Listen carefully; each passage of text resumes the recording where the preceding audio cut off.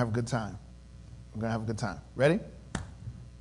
Acts chapter 2, verse 1. We're going to start at verse 1. And listen, I need y'all to be ready for this. I need you to jump in. I need you to participate. If something jumps out at you, I want you to put it on the screen. All right. If you feel like saying amen, say amen, and give us some hearts and give us some thumbs. All right. Let's go. Acts chapter 2, verse 1. When the day of Pentecost came, they were all together in one place. Suddenly a sound like the blowing of a violent wind came from heaven and filled the whole house where they were sitting. They saw what seemed to be tongues of fire that separated and came to rest on each of them. All of them were filled with the Holy Spirit and began to speak in other tongues as the Spirit enabled them. Now there were staying in Jerusalem God-fearing Jews from every nation under heaven. When they heard this sound, a crowd came together in bewilderment because each one heard their own language being spoken. Utterly amazed, they asked, "Aren't all of these who are speaking Galileans? Then how is it that each of us hear them in our native language? Parthians, Medes, Elamites, residents of Mesopotamia, Judea and Cappadocia, Pontus and Asia, Phrygia and Pamphylia, Egypt, and the parts of Libya near Cyrene." Listen to this. "Visitors from Rome, both Jews and converts to Judaism. Cretans and Arabs, we hear them declaring the wonders of God in our own tongues." Amazed and perplexed, listen to this, they asked one another, "What does this mean?" Some, however, made fun of them and said, "They've had too much wine." Listen to what Peter does. Peter stands up. The Bible says, "Then Peter stood up," verse 14, "with the 11, raised his voice and addressed the crowd." This is what he says. "Fellow Jews and all of you who live in Jerusalem, let me explain this to you. Listen carefully to what I say. These people are not drunk as you suppose. It is only 9 in the morning. No, this is what was spoken, hallelujah, by the prophet Joel, that in the last days, God says, I will pour out my Spirit on all people. Your sons and your daughters will prophesy. Your young men will see visions. Your old men will dream dreams. Even on my servants, both men and women, I will pour out my Spirit in those days, and they will prophesy." My goodness, I wish somebody would just put that on the screen, prophesy. "And they will prophesy. I will show wonders in the heavens above and signs on the earth below, blood and fire and billows of smoke. The sun will be turned to darkness and the moon to blood before the coming of the great and glorious day of the Lord. And everyone who calls on the name of the Lord will be saved." What a wonderful, wonderful passage of Scripture. Hallelujah. So today I want to talk to you, and I want to share, I guess from this subject, I want to share and talk about divine disruptions. Divine disruptions.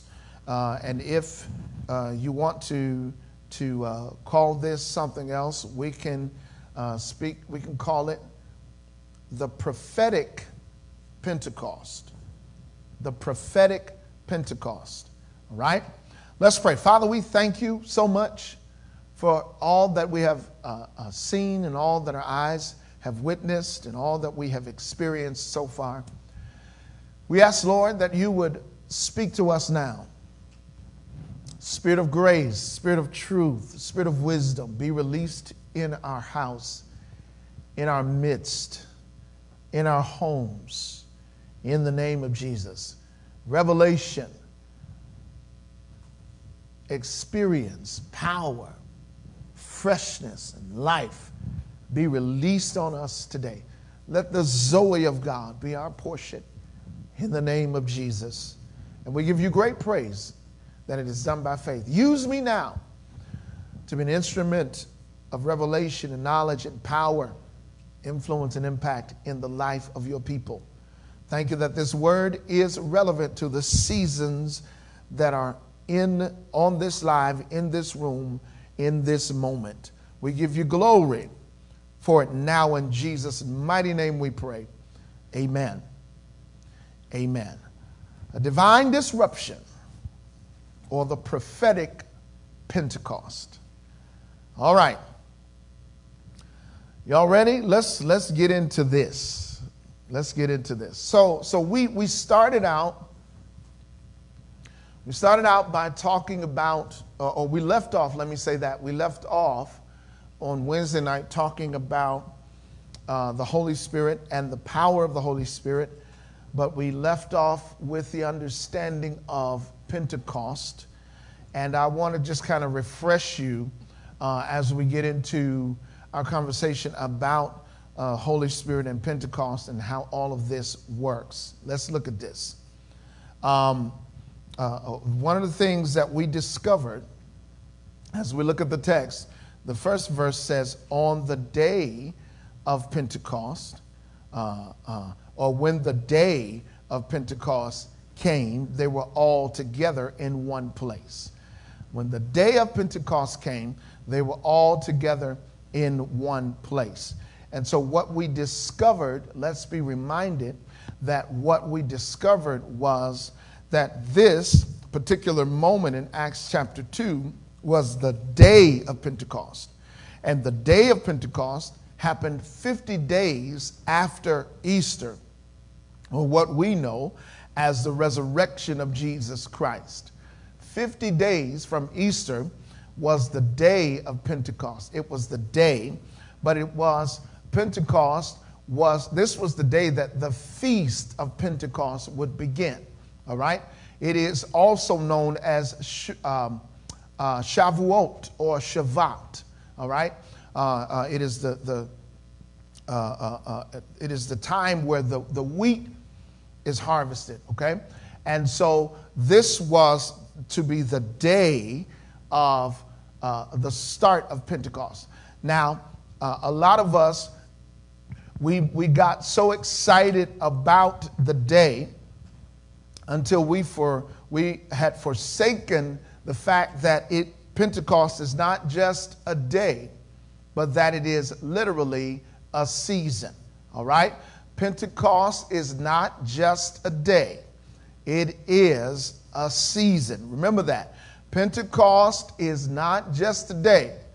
It is a season. And that's the first thing that we were reminded of, that Pentecost is not just a day. It is a season. What we see in Acts chapter 2, we see the day of Pentecost, but it was the initiation. It was the start of a season. It was the end of one season and the beginning of a new season. All right? Pentecost is not just a day. It is a season. In fact, it is the longest season of the Christian calendar, the Christian church. It is our longest season. It lasts anywhere from 22 to 27 weeks, depending upon when Easter comes. All right? So it's the longest feast. It's the longest celebration. It's the longest season of the church. And it lasts all the way up into Advent, right? So we learn, again, that Pentecost is not just a day. It is a season. Now, why is that worth mentioning? Because one can be encouraged to understand that God's perspective is a holistic perspective, in that he does not just move in days, but he moves in seasons. And what I want us to be clear about is that when you see, my goodness, when you see in Acts chapter 2, the day of Pentecost, literally, it is the start of something brand new. We know it is the birthing of the church. It is the birthing of the church, and it is the start of the church. Now, there's some things here. We're gonna kind of jump between Acts chapter 1 and chapter 2. All right? Now, I want to show you something that I think is really significant to note. And we're going to talk about how prophetic Pentecost really is, and how prophetic it really is right now. Now, a few weeks ago, we celebrated Pentecost. We celebrated the day of Pentecost, right? But it took us into a season. Now, I want you to understand that we are now in a new season. We are in the season of Pentecost, and I need y'all to get ready to shout for a minute. I want you to tell your cyber neighbor, I'm in a new season. I want you to put that on the screen. I'm in a new season. Put it on the screen. I'm in a new season. And it's going to be significant for you to understand this in a moment. I'm in a new season. Come on, put it on the screen. I'm in a new season. I feel like shouting already. I'm in a new season. Come on, put it up. Hallelujah.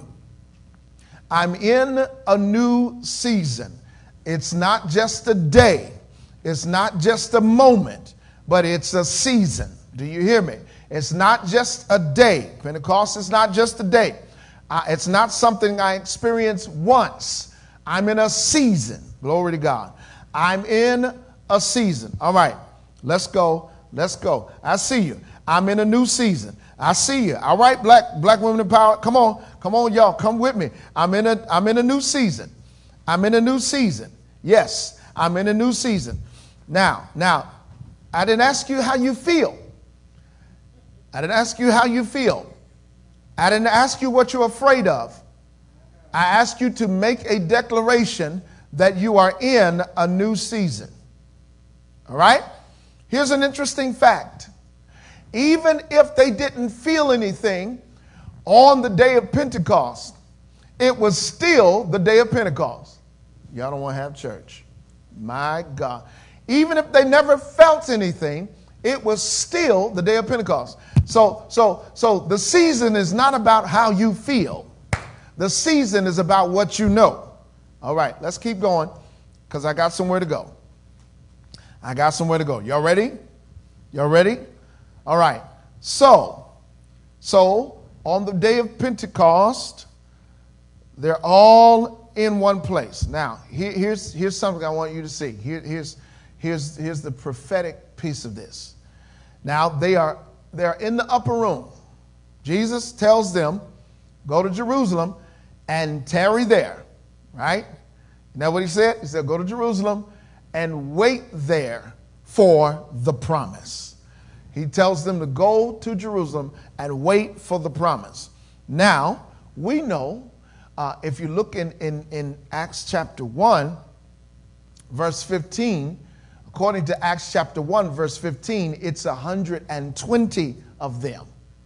It is 120 of them in this room. Lord, keep me calm enough to get this out. It's 120 of them in the room. Ready? Let's investigate what the number 120 means. Y'all ready? Oh, I hope y'all ready for this. I'm ready to shout. I'm so ready. Let's investigate what 120 means in the Bible. In order to understand the meaning or definition of something, it is one of the scholar principles that if you want to know the definition of something, you have to go to first mention. You have to go to where it is mentioned first in the Bible.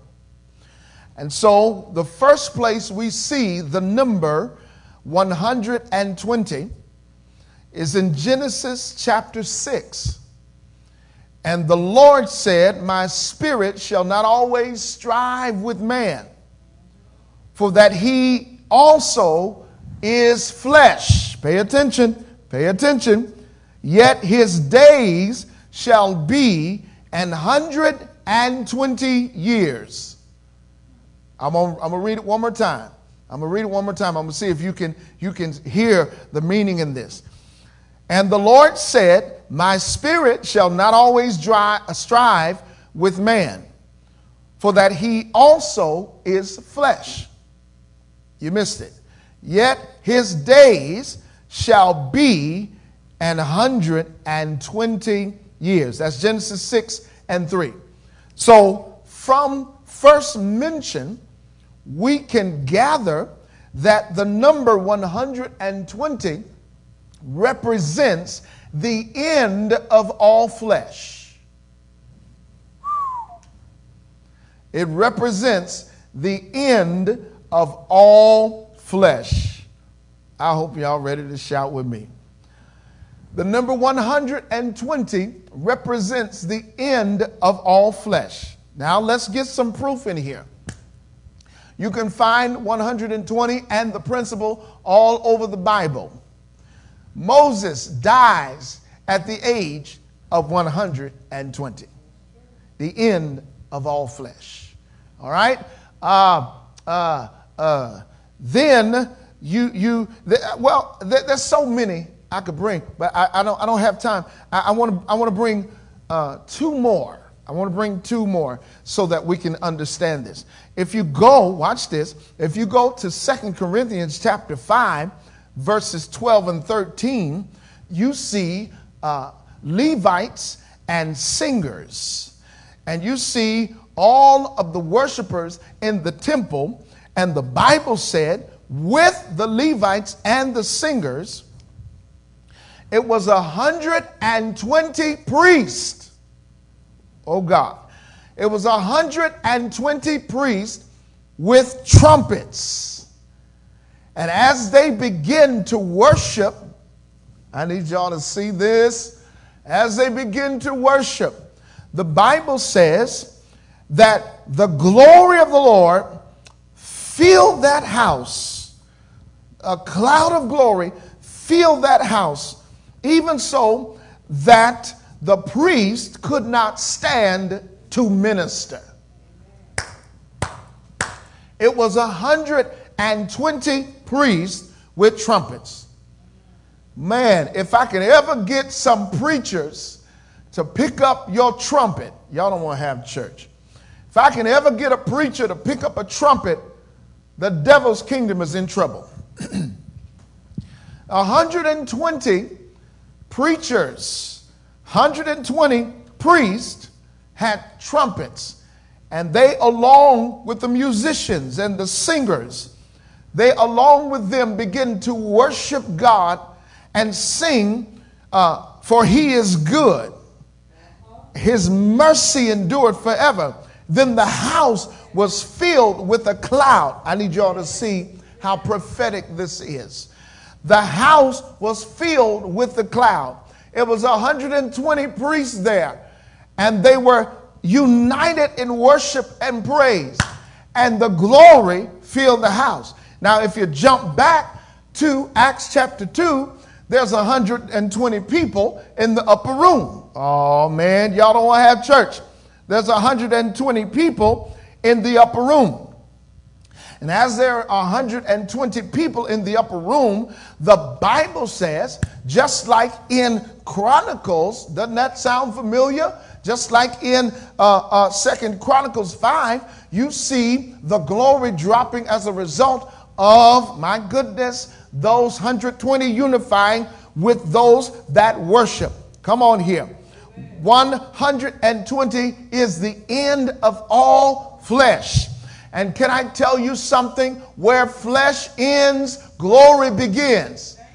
Y'all don't want to have church. I said where flesh ends, glory begins. When you see people coming out of their flesh and getting into the spirit, come on, then you will see the glory of God be released. What you see in Acts chapter 2 is a promise of the release of the glory of God in the house of God. 120. Y'all here? Y'all shouting with me? Y'all shouting with me? All right. Let's look at it. I want you to tell somebody, get out of your flesh. Get out of your flesh. If you want to see glory, if you want the glory to come back, you're going to have to get out of your flesh. Okay, all right. Y'all done got quiet on me. Y'all done got quiet. I'm going to say it again. If you want, listen to me carefully. If you want to see the glory manifested in your life, you're going to have to come out of your flesh. Remember what God tells Moses in Exodus 33, rather? God tells Moses in Exodus 33, no man can see my flesh and can see my glory and live. He says no man or no flesh can see my glory and live. No man can see my glory and live. If we are going to experience the glory of the latter house, the flesh is going to have to take a seat. Oh my goodness, I'm trying to preach in here. I said the flesh is going to have to take a seat. Because where the flesh ends, glory begins. Hallelujah. Hallelujah. So get out of your flesh. Get out of your flesh. My grandmother, she would say it like this: get out of your flush. Get out of your flush. Come on out. Come on out from among them and be ye separate, saith the Lord. Huh? Get out of your flesh. Talk to your neighbor and tell them, get out of your flesh. Get out of your flesh. Get out of your flesh. All right, let's keep going. Let's keep going before I get in trouble. Get out of your flesh. I like that, Frida. Frida put her own name. She said, Frida, get out of your flesh. Now, that's good. Don't just tell your neighbor, tell yourself. Get out of your flesh. Come on, when you want to do it your way, get out of your flesh. Come on, when you want to choke them out, get out of your... Okay, all right. All right, let's keep going. Let's keep going. So it's 120 of them, right? It's 120 of them. And watch this. They are gathered in obedience and anticipation of the promise, right? They are gathered in obedience and anticipation of the promise. That'll preach right there by itself. If I learn how to be obedient, I can anticipate. All right, anyway. They're gathered in obedience and anticipation of a promise. Watch this. They know who to expect, but not what to expect. Y'all gonna let me preach today? They know who to expect, but not what to expect. They know because Jesus tells them in John 14 that I'm going away, but the Comforter will come. So they know who's coming. They just don't know what to expect when he comes. Have you ever been in that place? My goodness. You ever been in that place where you didn't know what to expect? You didn't know what or how it was going to work out? Some of y'all are in that place right now. You know that God is working for you. You just don't know how he's going to do it. You know because you know his heart and you know his character and you know that his desire is to see you prosper. And so you know he's working something in your favor, but you just don't know what he's going to do. I know he's going to do it. I just don't know how he's going to do it. I know he's going to make the way. I just don't know how he's going to make the way. But the underlining theme is that there is anticipation and there is expectation. All right? There is anticipation and there is expectation. I don't know about anybody else, but if I can have a spiritual enough eye, if your eye can be spiritual enough to see that something is happening in the spirit, that something is happening in this atmosphere and in the earth. And it is for those who are spiritual, you are in expectation of God's glory to be seen in a way that it has never been seen. My goodness. My goodness. Y'all ready? All right. So they don't know what to expect. So they're waiting. They're waiting. They're waiting. I'm waiting because he told me to wait. I'm in the place he told me to go to. I'm with the people he told me to be with. And I'm doing what he said. I'm waiting on the promise. I'm waiting on the promise. I'm waiting on the promise. I'm waiting on the promise. I'm waiting on the promise. Let me set y'all up real good. I'm waiting on the promise. Why don't you put that on the screen?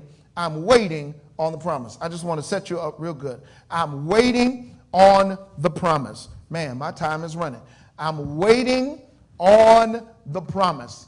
I'm waiting on the promise. Come on, put it up. I'm waiting on the promise. I'm waiting for you. I'm waiting for you. Put it up. I'm waiting on the promise. I'm waiting on the promise. Come on, you're just like them.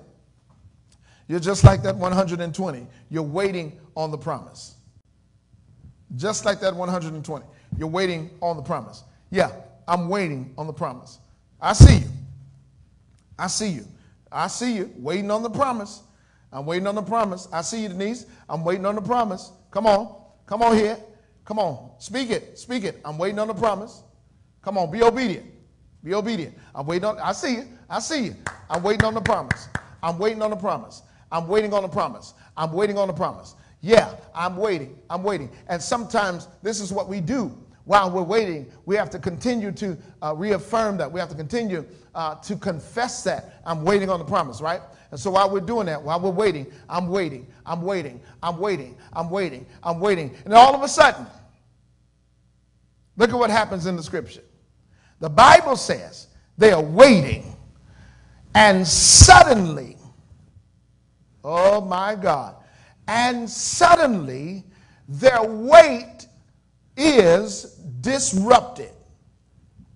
Okay, all right. Let me prophesy this to you.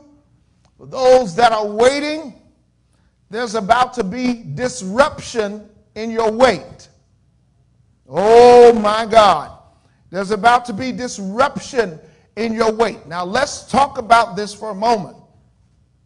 The Bible says, and suddenly a sound came from heaven. And suddenly, there was a sudden disruption to their wait.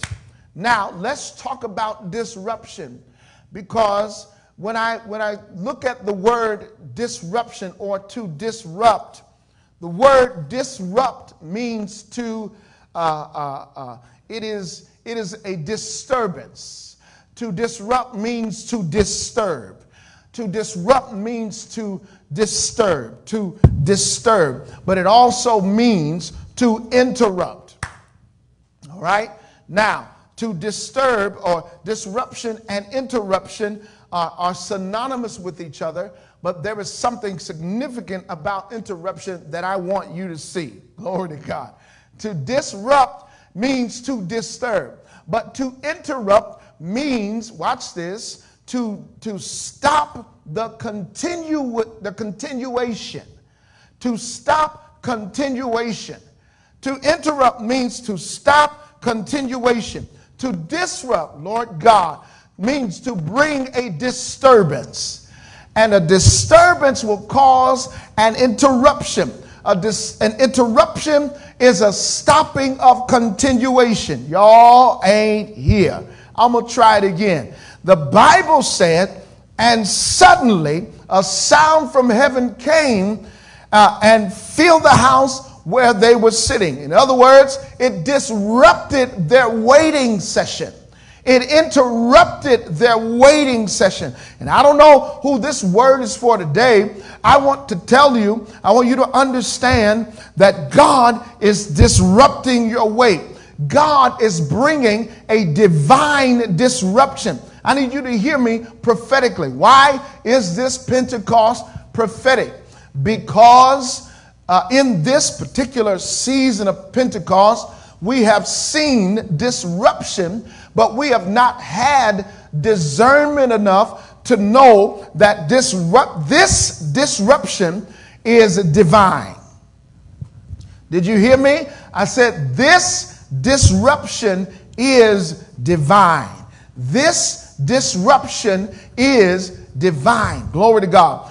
God said, I had to send this disruption, glory to God, because I had to stop the continuation, the cycle of things. And what I want you to understand is what God is doing in this season of Pentecost is he is disrupting and discontinuing. He is breaking and destroying cycles. I want you to put this on the screen. Glory to God. The cycle is broken.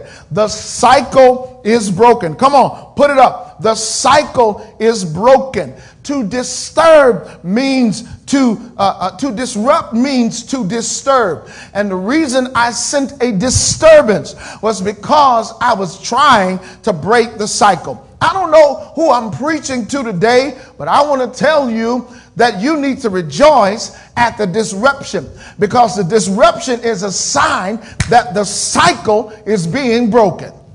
Woo! Hallelujah. I said the cycle is being broken. Y'all don't want to have church with me. I need some help. I need somebody to help me out and put it on the screen. The cycle is broken. Come on. That's it. The cycle is broken. Come on. The cycle is broken. The cycle is broken. So what we're seeing here in this, what we're seeing in Acts chapter 2, we're seeing literally God, through the power of the Holy Spirit, break cycles. Where do cycles happen? Where do cycles happen at? Cycles happen when we develop cultural influences. Cycles happen as a result of cultural influences. When we look in different kinds of cultures, you see certain things and traditions, certain traditions that happen as a result of culture. You're raised certain ways. And so because you are raised certain ways, there's certain things that you do. And what you don't realize is that a lot of the times those traditions become cycles in your life. And those cycles, watch this, those cycles have the ability to stifle and stagnate your progress and your process and purpose in the kingdom of God. And so if you do not have, watch this, the Holy Spirit living in your life, I guarantee you there are some unhealthy cycles that are still at work in your life. Y'all want me to preach or y'all want me to preach? I'm going to try it again. If the Holy Spirit is not working in your life, there is a guarantee, 99.9% of the time, that there is a cycle that needs to be broken in your life. Okay. I done messed up, y'all. Okay, here we go. Y'all ready? Ready? The cycle is broken. So what we're seeing here, the Bible says, their wait is interrupted.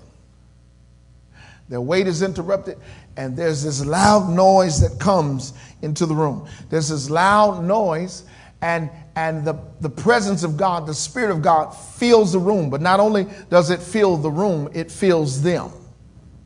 And as it fills them, the Bible says they begin to speak in tongues as the Spirit gives them utterance. As the Spirit enables them, they begin to speak in tongues. And then those that are around, there are neighboring, in the neighboring community, there are those that are around that are listening to this. They are witnessing that these people are Galileans and they are speaking their language. The Bible says everybody heard them in their own language.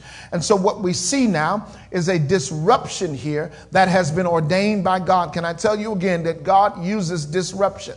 And he's using every disruption in your life today. Some of y'all need to praise God that he disrupted and interrupted things in your life. Some of you would have still been in broken relationships if he hadn't disrupted. Okay, anyway, let me keep going. Be encouraged. So now what we see here, we see that God uses this disruption. He uses this disruption. He interrupts their weight. He disrupts their weight. And this disruption, number one, is used to release the divine, right? This disruption is used to release the divine. It is to give them, watch this, to give them access to the presence of God, right? Remember, Jesus tells them in John 14, he tells them, watch it, he says, I've got to go. I'm with you right now in physical form, but I've got to leave so that I can be with you, I can remain with you in spiritual form. So I don't want to just walk alongside you. I want to live in you. So he comes, he causes disruption. Watch it. Remember now, Jesus was born in disruption. He disrupts the social and civil unrest, right? And then as he prepares to make his exit physically, he sends another disruption, glory to God. He sends another disruption by way of the Holy Spirit. And the Holy Spirit now comes to disrupt, and this disruption will release the divine. This disruption releases the divine. It releases the Spirit of God. Hallelujah. And the Word became flesh and dwelt among us, right? And we beheld his glory. Come on, John 1. We beheld his glory, the only begotten of the Father, full of grace and truth. He was the Word made flesh, right? He was the tangible, the touchable Word, right? He said, but now I'm going to leave and I'm going to take it a little bit further and I'm going to release the divine in a way that you don't just, it's not just tangible in your hand, but it's now tangible in your spirit. You got to put this on the screen. Thank God for the Holy Ghost. Thank God for the Holy Ghost. Because if the Holy Ghost had not come, I would not have received the divine. What is the divine? I would not have received that which came from God. Watch this. Watch this. Now, the Holy Spirit, we know that the Holy Spirit has been around. And I'm almost done. Holy Spirit has been around since the beginning of time, right? He's been around since the beginning of time. God said, and let us make man in our own likeness and in our, listen to me, in our image, right? Whenever you see him saying us, come on, you see the divine counsel of glory, right? You see the executive counsel of glory there. And so now you see him in Genesis 11, he says, let us go down and confound their language, right? So you see the Holy Spirit the entire time, and the Spirit of God moved upon the face of the waters. The Spirit of God moved or hovered or danced. That is the Holy Spirit who does the dance. Come on. And so Holy Spirit has been around, right? And as you continue to look in the Old Testament, you see Samson, and the Spirit of the Lord came upon Samson. That was the Holy Spirit, right? And the Spirit of the Lord came upon Saul, and he began to prophesy. And the Spirit of the Lord came upon Elijah and Elisha, right? And the Spirit of God, so the Holy Spirit rested on them. But in the New Testament, in Acts chapter 2, he says, I'm not just going to be on you, I'm ready to live in you. In other words, I'm not just going to empower you to perform. I'm going to live in you so that you have the ability to accomplish, to live this thing out, to walk this thing out. All right. So he comes to reveal the divine. He comes to reveal the divine. All right. Let's ask some questions here. When you talk about what happens here, he releases rather the divine. He releases the divine. As he releases the divine, that is the Holy Spirit. He releases himself into the earth to enter into the saints of God, right? Now watch this. Watch this, y'all. This is going to bless you. Watch this. Holy Spirit comes, and as a result of the Holy Spirit coming, the Bible says they begin to speak in tongues, right? Everybody heard their language. They were enabled. They received a language, right? They received the ability to speak in languages that they had not learned. But I want to show you something that's really, really powerful. It was not just the language that makes this so powerful. It is the very presence that makes this so powerful, because with the presence of God comes manifestations. All right. Some of the manifestations. This was a manifestation that we saw in action in chapter 2. They began to speak in tongues. Now we discovered in 1 Corinthians 12, we discovered the gifts of the Spirit, right? We discovered the speaking gifts, or the power gifts, and the knowing gifts. And we learned about the gift of faith, the working of miracles. All right. We learned about the gift of prophecy. We learned about the gift of tongues. We learned also about the interpretation of tongues. But we also learned about discernment.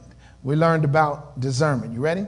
We learned about discernment, the discerning of spirits. And this is something that I want us to understand, that when the Holy Spirit entered into us, entered into the earth, and entered into mankind, this was one of the gifts that was given to mankind, the gift of discernment. But the interesting thing is, it is relative to your ability to be disciplined enough, come on, to spend time in the presence of God. I often give this example that those who work in banks, when you work in a bank, they don't give you fake money. They give you real money, real currency. Why?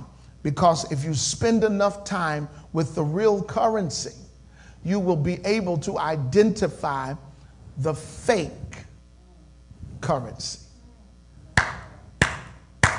So what has to happen is we have to spend enough time with that which is authentic.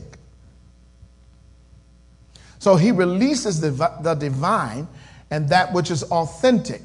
And it is our responsibility to spend time in the presence of God, to spend time with God. Come on, so that we know the authentic presence of God. And as you stay in the presence of God, he begins to mature you. Watch this. And as the old saints say, he begins to sharpen your gift of discernment. The word discernment means to distinguish. It means to know. It means to understand. All right. It is to understand. The word to distinguish, or discerning rather, means to understand difference, to be able to discern, to be able to know, and not only just know, but to be able to anticipate. Now, why am I spending so much time on all of these things? Because I want you to understand something. I dropped my towel, y'all. I want you to understand something. Listen to this. Discernment is important, and specifically for the season that we're in now. Okay? It is important for the season that we are in. If you're going to be successful in this season where we are, you're going to have to know, let me say it like this. You're going to have to have understanding about disruptions. You're going to have understanding about the disruptions. We are literally in disruption right now. We're living in a season of disruption. Your life has been disrupted. We can't worship together. Come on. We can't love on our loved ones. We can't hug our loved ones. We can't go and congregate at the houses. We can't do all of that. Our lives have been disrupted. We have to work from home. We have to worship from home. We have to do everything from home. And so we are in disruption. And in the midst of that disruption, there's also a revealing. There's another disruption. Come on. There's another disruption, another pandemic, systemic racism. Come on. It's being exposed. All of this is happening. It's being exposed. It's being exposed right now. And what we've got to, watch this, we've got to be yielded to the Holy Spirit so that discernment is working. Because now I'm going to have to know how, watch this, I'm going to have to know how to discern what moves to make. The Bible says that the sons of Issachar were discerning of the times and knew what to do. You've got to know the times that we're living in. You got to know the time that we're living in. Please understand me. The time that we are living in right now, hallelujah. The time that we are living in, we need the Holy Ghost. Because the Holy Ghost is going to reveal, watch this, not only what's happening, listen to me carefully. Not only is the Holy Ghost going to reveal what's happening, listen to me. He's going to reveal the strategy. He's going to reveal what's happening and give you the strategy, where to turn, what to do, what to hold on to. I need y'all to hear me prophetically. This Pentecost is prophetic. These things are happening, and the Holy Ghost is trying to reveal to you what you need to do, watch this, with your body, with your finance, with your mental capacity. Y'all better hear me today, and I'm ending. I'm not through. I'm just going to quit. He's revealing, watch this, what not to spend on. And if you're not yielded, watch this. If you're not yielded to the Holy Ghost, listen to me carefully. If you're not yielded to the Holy Ghost, you're going to spend what you need to hold on to. The Holy Ghost will give you a strategy, watch this, to have favor in famine. So for those, watch this, for those, listen to me, it's not too late. It's not too late. For those who have the Holy Ghost, those who have the Holy Ghost living on the inside of you, I want you to understand. Did you hear me today? I want you to understand. You got a place to rejoice. You need to rejoice. But you need to make sure you yield, though. You need to make sure you yield. Make sure you submit. Make sure you yield. Make sure you yield. Yield. Yield. Yield. Yield. Because your yielding, your willingness to obey will result in victorious living. I promise you. Your obedience will release the supernatural in an unprecedented way. We are about to see the end of flesh and the beginning of the glory of God. Come on, if you read Haggai, it said the glory of this latter house shall be greater than the former. Do y'all understand that? That's why this Pentecost is prophetic, because it reveals that glory is on the way. I got to stop. I ain't through. The clock on the wall. Come on here, Apostle T.G. Thompson. The clock on the wall is telling me that it's time to pack my grip and make my getaway. It's my prayer that you have received this word, that you have been challenged by this word, that you have been changed by this word. I pray that you receive this word in power. I pray that you know the power of the Holy Ghost, and that you are yielding to the power of the Holy Ghost. I want to give you an opportunity.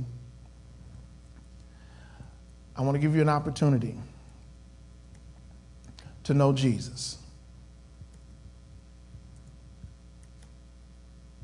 I want to give you an opportunity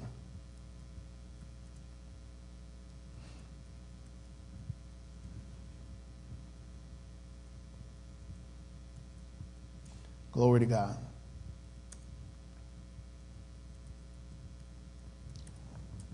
I want to give you an opportunity to know Jesus. You say you need the Holy Ghost. Pastor, I need the Holy Ghost. Yes, you do. You got to have it. So what I need you to do, if you're not saved, I need you first to connect with Jesus. I need you, listen to me carefully. I need you to accept him as Lord. I need you to acknowledge sin. Acknowledge that you're a sinner. Come on, we're all sinners. The Bible says, Romans 6:23 says, all have sinned. All have sinned and come short of the glory of God, right? So we're all sinners. We have to acknowledge that we're sinners, right? But the next step is to confess that which we believe, all right? And if you believe, watch this, the Bible says in John 3:16, God so loved the world that he gave his only begotten Son, that whosoever believeth in him should not perish, but have everlasting life. Okay? And so if you believe this, that Jesus came to die on a cross for your sins so that you would be reconciled back to God, have a relationship with God, that you could renounce the kingdom of darkness and embrace the kingdom of light. If you believe this, it's as simple as making the confession of what you believe in your heart. The Bible says in Romans 10, and if you confess with your mouth the Lord Jesus and believe in your heart that God has raised him from the dead, you will be saved. For the heart man believes unto righteousness, and with the mouth confession is made unto salvation. It's very simple. I want you to pray this prayer with me. Lord Jesus, here I am. I acknowledge that I am a sinner. I also acknowledge that you are Lord, and I want you to come into my life. Forgive me. Cleanse me from all unrighteousness. I repent of all sin. I turn away from sin. I accept you as Lord of my life. Come into my heart. I want to live for you. Change me forever in Jesus' name. Now, as that simple, now you just lift your hands right there, right where you are if you prayed that prayer. And we decree and declare by faith. And we say unto you, my brother, my sister, receive the Holy Ghost. Receive the Holy Ghost of God. Receive him into your life now in Jesus' name. And there may be something that's getting ready to happen in your body. You may begin to speak. You may try to speak your own language, and your language begins to change. That's the Holy Spirit. Don't be afraid. That's one of the initial evidences of the Holy Spirit being in your life. That's an evidence that the Holy Spirit is in your life. And I pray today that you have received this. And that if you have received this, there are two things that we can do. Those that are on the Edgefield page, I want you to let us know. Let us know that you have received Jesus. You've received the Holy Spirit into your life, and send it to edgefieldchurch at gmail.com. Edgefieldchurch at gmail.com. All right? Send it there, edgefieldchurch at gmail.com. Okay? If that is not you, if you are on Black Women Empowered, go to Black Women Empowered Journal, blackwomenempoweredjournal.com, and let us know that you have received Jesus, you have received from God, all right? You have received the Holy Spirit, and you've been blessed by this message, all right? That is what we have for you today. Again, congratulations to all of our 2020 graduates. Oh, I'm sorry, I didn't give you an opportunity. Those that may be watching that want to be a part of this fellowship, you want to join the Edgefield Church, you can also submit that information to edgefieldchurch at gmail.com. All right? edgefieldchurch at gmail.com. All right? So congratulations to all of the 2020 graduates, high school and collegiate. We are so proud of you. Thank you for your tenacity and your strength, your endurance. The best is yet to come. We love you. Say it with me. I'm healed, I'm delivered, and I'm set free. And I'm walking in greater victory. In Jesus' name, amen. I'll see you Wednesday night at 7 p.m. God bless.